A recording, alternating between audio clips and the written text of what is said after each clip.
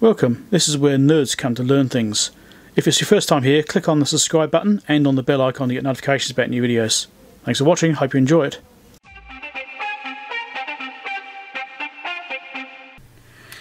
Right.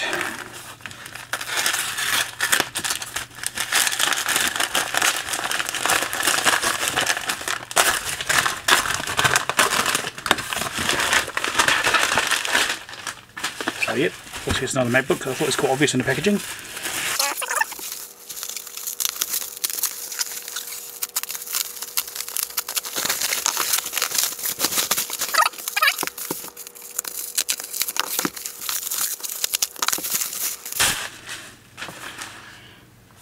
Okay, bottom looks nice. Top looks pretty good too. Only a very slight ding just here and a little slight one there. Hardly even noticeable. Screen looks excellent as well. No obvious dings. Trackpad's good. So it's another 13-inch obviously, so we'll check their 13-inch charger on and see what happens. Have a green light. No orange light, so either there's no battery or the battery's no good.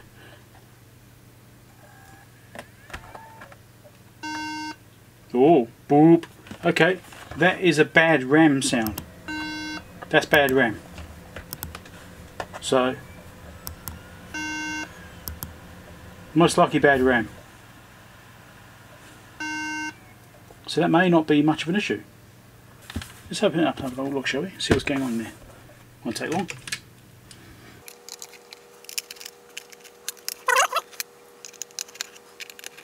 So this is the last, I think it's the last MacBook I've purchased recently. I don't have any more on my watch list. I'm not going to be purchasing any more for a little while until I've actually got through the ones I've already got and fixed them up and sold some on, that sort of stuff.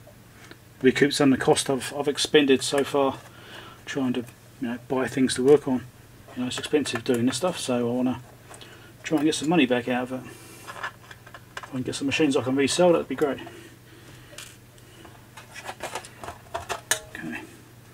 Yeah, there we go, bad RAM. Sure enough, that's why. Popped out. Battery is there, plugged in. There you go. There's the hard drive stuff. So it's actually there, just not installed. Just screw that down so it's not flopping around everywhere. Okay, well, that's alright. If I can see if I can see a board number. No signs of liquid damage or anything. So that's a RAM. Obviously it's popped out, so that'd be why it was not happy about it. So battery is obviously not happy with. Just pop it back in, just in case. We'll try it again. No signs of liquid damage. RAM probably just came out in shipping. Try again. Oh, still not happy with the RAM. Okay.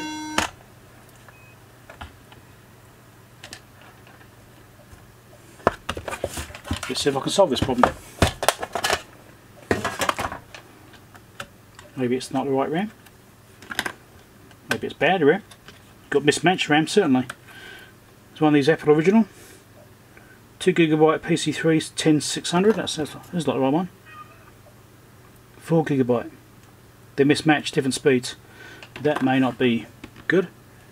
I've got some other RAM here, which I believe is original RAM. Which have a different machine, but it should actually work. I just want to see if this can actually fire up.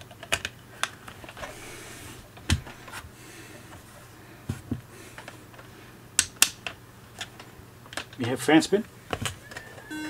Still beeping. Oh, okay. Maybe it's not RAM then. Might be a supply issue. Maybe the supplier which runs the RAM has got a problem. I was just doing some diagnostics work on this, and I'm trying to narrow it down just quickly. It's beeping like it's RAM, but it may not be RAM. It could be something dragging down the supply rail. So I've disconnected most of the stuff, not everything. All these little clipping cables, the ones which just pop in, I've just popped all those out. Let's see what happens. I put the original RAM back in again. See if that changed anything. Sometimes it does. Something could be dragging down the supply rail. like that one. Okay, could still be a RAM issue, but it is mismatched. Let's take one out. Down to a single DIMM now. I've unplugged the battery as well, just to eliminate that.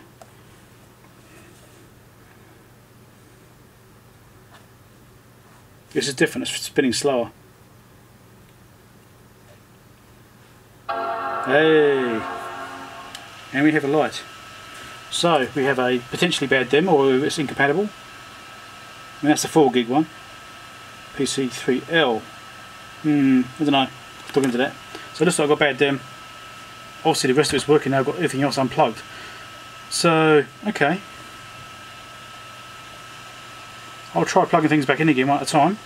And we'll see what happens. Well, there's a couple of things at a time. Let's try it first. And this one here.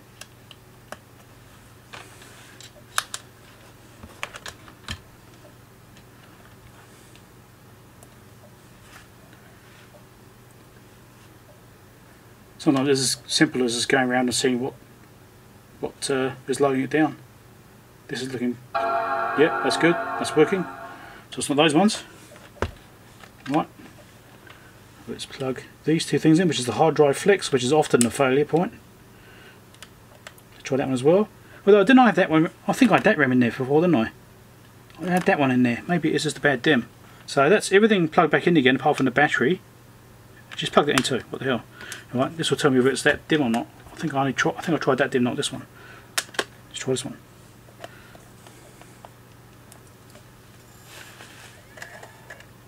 Yeah, look at that. It's going. So, bad RAM. Maybe the RAM I tried before wasn't compatible.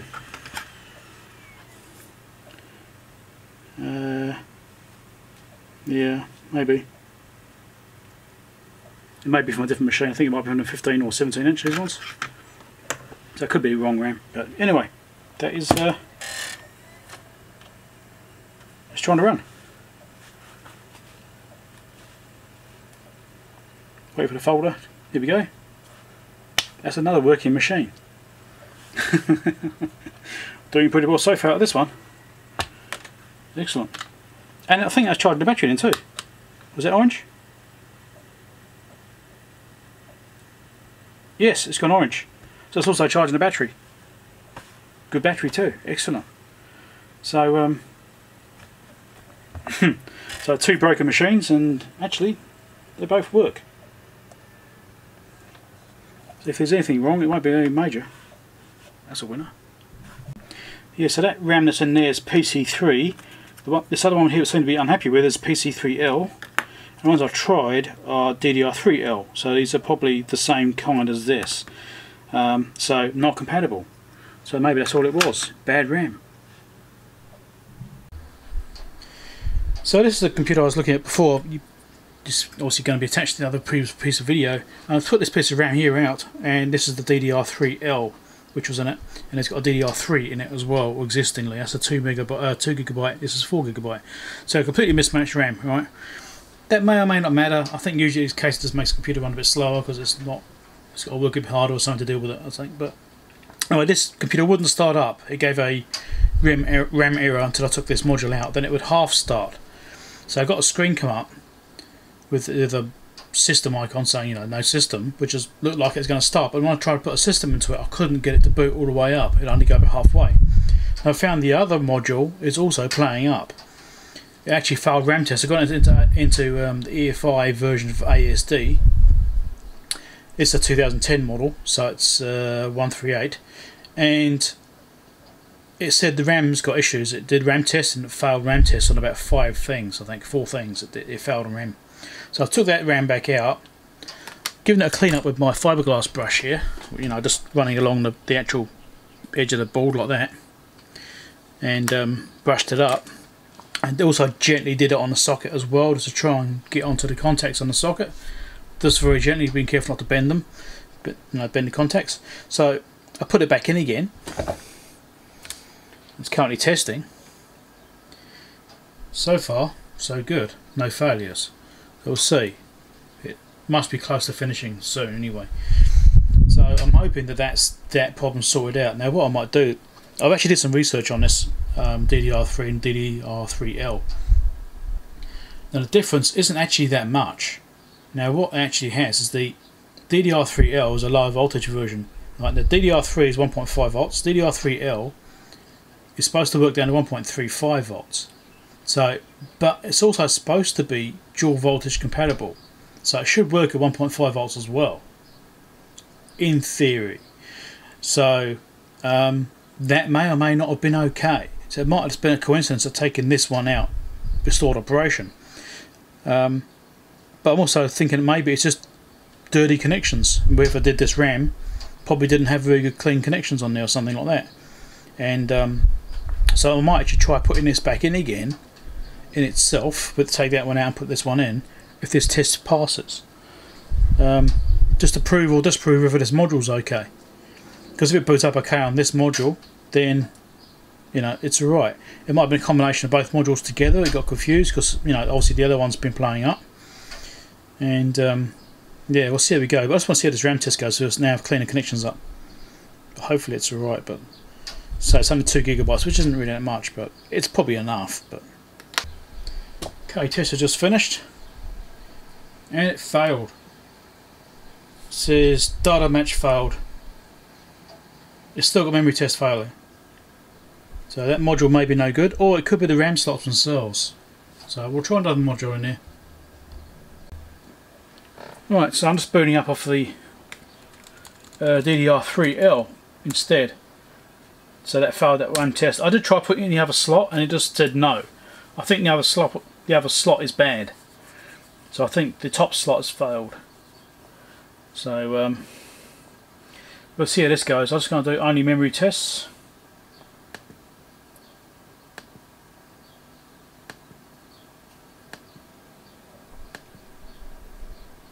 And leave that running for a while and see what happens. Everything else has passed. I've already checked everything. It's only interested in doing memory tests right now to see if it plays up. But I think if I can get it to pass on that, then I think the actual unit will be okay. If I can get it to pass memory tests, then I'll probably get a new system installed and get it booted up. Right, so as you can see, zoom a bit, it has passed. So that's with a 4 gigabyte RAM in the bottom slot. Well, in the one closest to the top face of the board. So Pinterest orientation unit, I suppose. But in the slot, furthest up, close to the keyboard, is the slot it's in. That's passed as fine. If I put it in the other slot, it wouldn't even start up. So it's obviously got an issue with RAM slots. Hopefully only one of them. So yeah, that's that. I think it's going to be fixed. I'll probably try installing the system and see how reliable it is. It could still be a bad RAM slot. We'll see how we go. But if you like more videos like this, then make sure you subscribe and click on the bell icon to get notifications so you get to see more of my videos. Otherwise you may not see any more, unless you get one suggested to you by chance. So if you like seeing this kind of video, or even my electronics type repair videos, then make sure you subscribe to my channel and come back and have a look. Or also share this video too, that also helps my channel. Give it a thumbs up, all those kinds of things. It's all good. Catch you later. Bye.